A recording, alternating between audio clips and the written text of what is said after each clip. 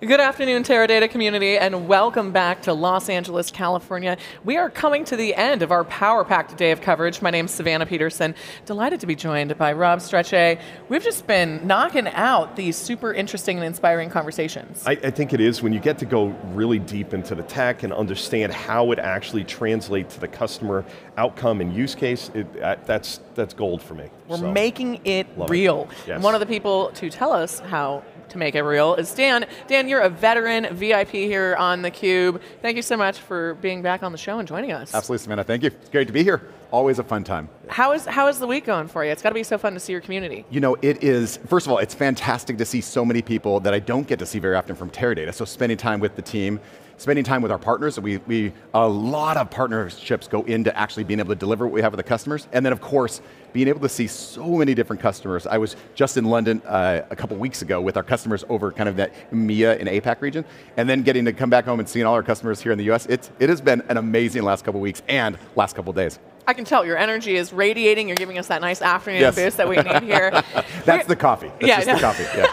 I don't know about that. I don't know about that. There's only so much that Ian can do. Although the coffee game here is outstanding. I give Teradata props for that. So I will, anyways, but one of the things that beyond the coffee that gets me excited about this is really, and we talk about it a lot on theCUBE and have been, because we see it as being key to where AI is going to go, is really open table formats and things of that nature. That has to be a really common discussion with your customers about, hey, we don't want to have to move all the data around. We're cool with you being the compute engine and really helping us format that, but help us with the open table formats. Yeah. How does that really translate to the product? We're going to talk about a lot of pieces around this because this is an area that I'm pretty passionate about. And I joined Teradata leading the engineering group. So my tendency is to start going deep on speeds and feeds and be like, you know what the difference between Iceberg and like what's going on with Delta? There's a hootie on this. Like, I will channel as much as I can. I mean, you can get as nerdy as you want. No, I'm going to channel. The community knows what Delta and hootie and Iceberg are, so feel free to geek out. I'm going to channel the why. Yes. I'm going to try to channel like the reason. So first of all, starting off, when we think about open table formats, stepping back from like the tech, I spend a lot of time with customers talking about what are you trying to do?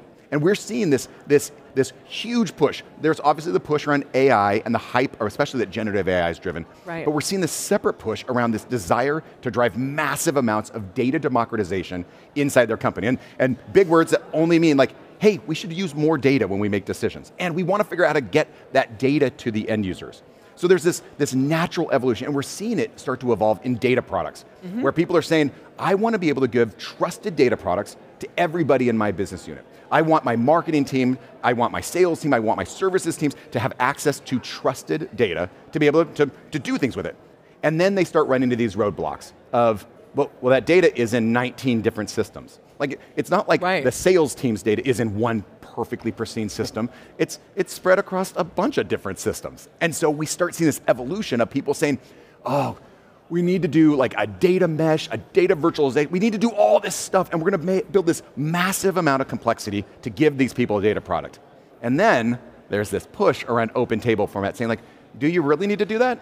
Yeah. Or do you need to like figure out how to have some type of like trusted way to centralize this data and bring the engines or the tools to the data? And so we're seeing open table formats emerge as a natural solution to this challenge of data silos, and then giving customers choice, giving them flexibility, giving them options. And it's making us, like on the provider side, truly compete, not on just like whether or not you're stuck in isolated environment, but do you really have the best engine? Do you really have the performance? And so like we're confident in our engine, so we're like, bring it. And so we're jumping in, and we kind of put this under our idea of being truly open and connected.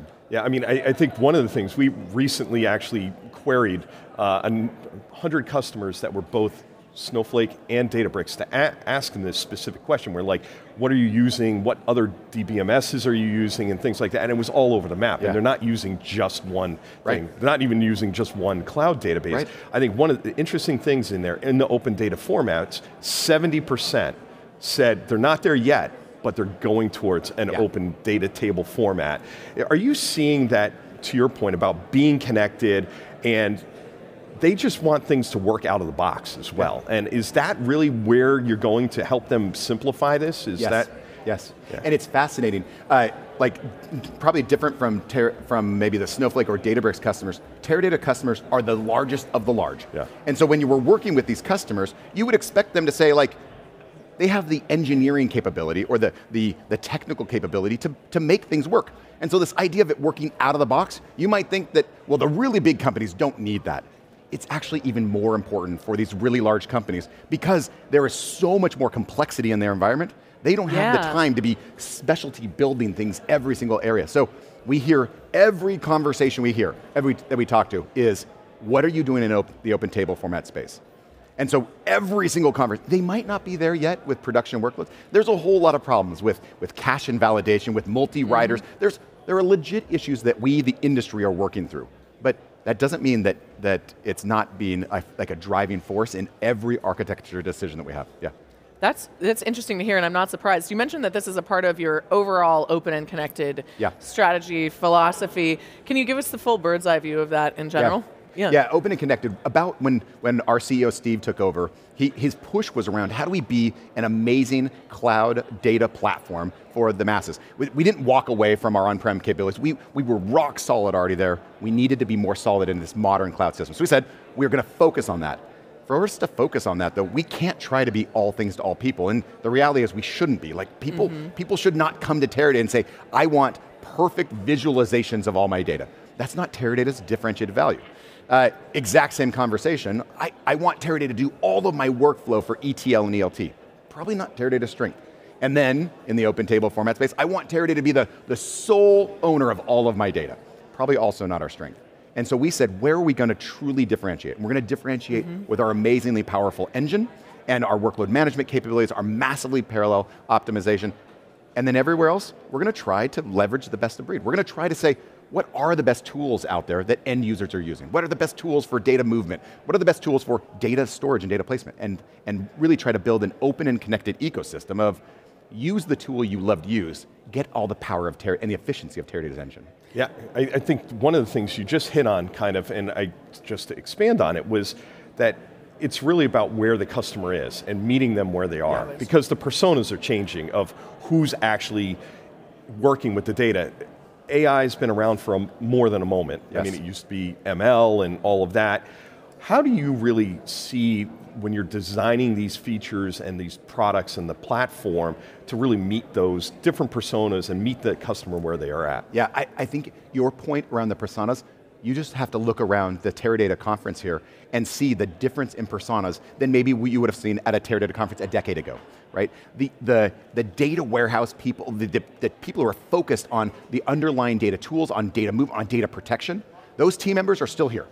But you are seeing many, many customers who are thinking about giving data products out to customers.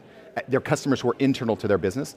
And then you're seeing absolutely those AI or machine learning focused data scientists, citizen data scientists, data engineers that are focused on AI and ML workloads. You're seeing them and they're saying, hey, I need access to not just the pristine, gold, trusted data that's in Teradata, I also need access to all of this data. If you're a financial institution and you want access to the raw ATM data, you're someone in the healthcare space and you want access to the raw population health data. You're someone in the transportation space and you want access to the raw data coming off like FAA.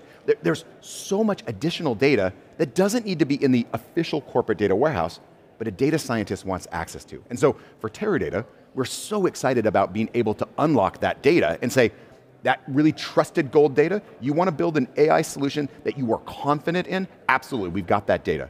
You want to do a lot of experimentation though and think about what else you could do, and you want access to all this other data that's spread out throughout your environment in open table formats or other open file formats, we got you too. And so being able, to your point, I think that the point you're making around personas, that persona is shifting and we are making sure that we are there to meet that persona where they are. With the tools, also with the data. I can imagine as you're building this out, customer feedback is critical for developing your next product. What's that feedback loop like for you and your team internally? Yeah, it's been fantastic. Ever since I left, I didn't leave, ever since I jumped from the engineering side to really focus on product management, that feedback loop has been so crucial for us. And the feedback loops, plural, look like our executive advisory board sessions we have. They look like the customer feedback, obviously, that we have. It looks like a lot of competitive analysis that we do.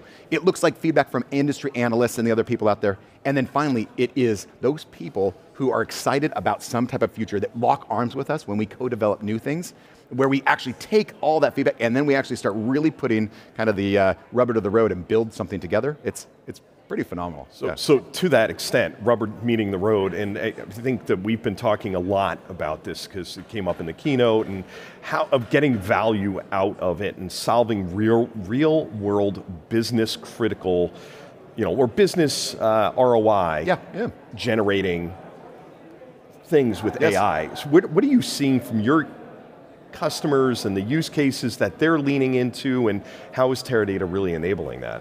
I think that, I'm going to answer that question directly in a second, but I think stepping back, we are still seeing, and the industry, this is not a Teradata thing, the industry is still seeing so many people who have amazing ideas that stop at ideas. And so the idea for us of saying, W's, the point for us is, how do you take that idea and do something with it? And so Teradata is spending a ton of time to say, how do we help with data prep? How do we make sure you've got data that you can trust when you start building?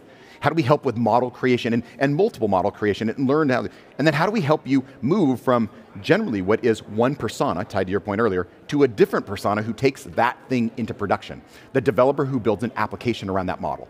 And then once it's in production, we know that you can't just let it go. It needs to continually be refreshed. You might have feature drift, you might have model change. So being able to manage that in an model ops kind of way, we need to make sure that we, and this is the royal we, open and connected, the industry is giving almost like that beautiful workflow, and Teradata has to make that seamless to be able to truly get from ideation to production. We're seeing customers who are doing this already. Steve talked about some of the work we did. I'm also a giant Formula One fan. Steve talked about some of the work we did and things that people might not have thought about Teradata with unstructured video data, and then being able to dynamically pull that in and then give information for strategy decisions in real time. We have another thing that we're launching with another partner who's here, Edge Consulting, around a complaint analyzer, where you're taking in massive amounts of data from very disparate sources, some of them structured, most of them not, and then being able to then go back in real time and give prompt, and possibly even in natural language, prompt advice to a call center representative, to a sales representative, et cetera, or to someone making like larger strategy decisions to say, this is what the feedback is about your product, in both a summarized way, but also in an explainable, human explainable way, to help make decisions, either real time, next best offer, next best action decisions, or of course, larger strategy, where should we invest and put more investment? So whether it's something as awesome as Formula One or something as critical as complaint analysis, lots of use cases. We're seeing generative AI already be delivered against open table formats, right? And I think it's important, I know I'm going a little long here, but I think it's important to highlight, it's not just generative AI. Like generative AI has a hype, but there are many models that are, and machine learning that we have lots of experience with that holistically make a solution be, both address the business challenge and then also meet that end customer where they are with natural language. So it's a super evolving space, and we are seeing customers, Teradata customers, as they're working to say, how do I take this idea to production, and how do I really solve a business problem? We're seeing it, we're right on the cusp of seeing those like all start launching as we make that journey easier. If we could solve all the complaints at the speed of a race car, I think we would all be very happy. Yes. We've been enjoying the... Although if you listen to the commentary, I think the various F1 drivers still have all their complaints. I don't know. I don't know if we can solve all of their complaints. Well, I do like hearing their thought process about that. But like you said, I think having that real-time data and it's a real edge type of use case where it's basically inference and being able to do that at scale very quickly. And it would seem that your target customers are not just doing things in these massive things, they have to bring it to that edge. And that has to be another kind of, I guess you could say little quirk to how you have to figure things out and when you're building out the product. Yes, absolutely true. And being able to think about edge, we don't have the amount of computing on the edge. So being able to think about intelligent decisioning on the edge, right? Pull back the decision, pull back the insights that need to be pulled back, but you do need to make some for real-time action. You need to make some decisions on the edge. So Teradata, then this is a little bit separate. When we think about open and connected, we're also thinking about open and connected from a processor perspective, so we can have very low power compute on the edge, that we're still driving analytic decisions and then bringing back the really large scale analytic decisions back to massive compute that is maybe back in some type of data center or in the cloud providers, yeah. And I cut you off, I'm sorry, earlier. Hey, it's your show, I'm just here to facilitate. Don't even worry about it. I'm curious, you talked a lot about we're right on the precipice here of seeing some of this actualize and realize that scale. On that vein, what do you hope to be able to say this time next year when you're back on the show that you can't say today? Yeah, that's a great question. Some of it I can't say today.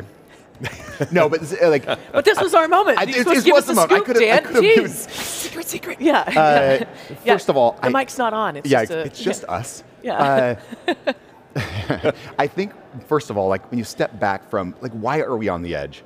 I think that we are going to see a continued, unfortunately, a continued like drop on the other edge of the hype cycle. But I believe that that drop on the edge of the hype cycle for generative AI will be a good thing. It will move away from people thinking that generative AI can do everything, which it might be able to do in the future, but not today. But generative AI will be able to do everything. And so no shade thrown at executive leaders, but like when people like me say, you know what I want, team? I would like to have like all of our software development be done by generative AI, right? And we're not quite there yet. But if I was realistic about what we could do with test analysis, with story creation, with initial software creation, et cetera, like then we can actually have clear success. So first, your point around why do I think we're on the precipice? I think we're on the precipice because I think we're going to be more realistic about what can we do today. And then start thinking and experimenting with what we do in 2 to 3 years. So first of all, that's what I think is going to drive that. And then what I'm excited about for Teradata is so many people look at Teradata and say, amazing data warehouse, amazing data platform. And they don't know that Teradata has been investing for almost a decade and a half on AI capabilities, machine learning, and then now AI, and then now generative AI capabilities. And with our announcement, for example, today around our partnership with NVIDIA. Casual, just this little company, NVIDIA. With our announcement there, with our announcement of launching our AI on-prems with GPU capabilities that is seamlessly integrated with the cloud as well. So we talked about open and connected. You have a user who's used to using SageMaker, used to using something with Vertex, used to using Azure ML or OpenAI. Like they can work in those environments and then push that down into production on-prem if they still have a lot of the data. We still have customers who have heavy regulatory requirements to stay on-prem. But that doesn't mean that those users that are building stuff can't work in a kind of a really agile, nimble environment. Imagine being able to unlock those customers who are like, I'm stuck on-prem. You're like, yeah, but that doesn't mean you're not going to innovate. We can help you innovate and then be able to continue to meet those regulatory requirements. So what I'm excited about, succinctly, is with these announcements, I'm excited to see next year where people have realistic expectations and they get past these barriers to launching some generative AI, but true AI apps. And being able to solve business problems. I love it, Dan. I can't wait till we have the chance to talk about it with you here back on the stage. Thank you so much for taking the time. Thank you so much. It was great to talk with both of you, as always. Yeah, yes. And Rob, always a pleasure, man. We are almost there. Two more left. Wow, it's crazy. I hope you're all enjoying this as much as we are, wherever you may be tuning in. We're in Los Angeles, California, here at Teradata Possible. My name is Savannah Peterson. You're watching theCUBE, the leading source for enterprise tech news.